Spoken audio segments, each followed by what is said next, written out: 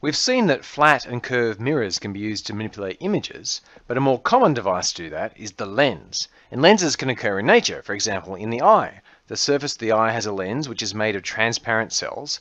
And remember that light travels slower in materials, and so if you have a large amount of light coming into the eye, then when the light hits the middle of it, it's going to slow down, and the light at the edges is going to go faster, and so it's going to wrap around and come together. And if you build the lens right, so you have the right thicknesses varying as you go across, you can have parallel rays of light coming into one point called a focus, and that's called a converging lens. And you can work out how images work for converging lenses in exactly the same way you do for mirrors.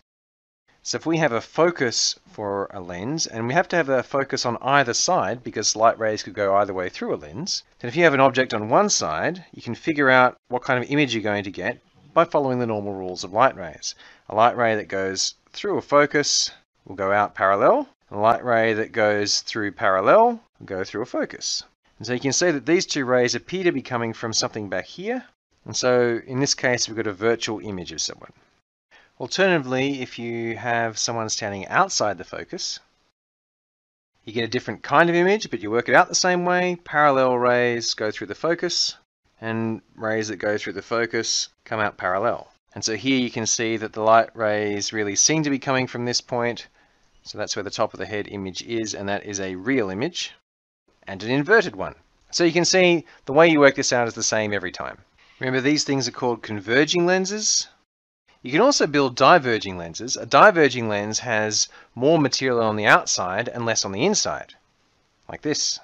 What that means is that light rays are going to go the other way. The ones that come in parallel are going to spread out. And if you build them just right, you can make it so that they all seem to spread out from a particular point, which is also called the focus. And because lenses are symmetric, you can have light go either way, you have a similar focus on the other side. And you can also make images with diverging lenses following exactly the same rules. So here we have our object, and if we have a light ray that goes in parallel, it'll seem to come out from this focus. And if we have a light ray that's coming out parallel on this side, then it has to be as though it was going through this focus. And so we can see that the two rays on this side appear to be coming from a point back here, and so we have a virtual image down here. And once again, we're just following exactly the same rules to work out where our images are. And we can do that no matter where the object is in relation to the focus.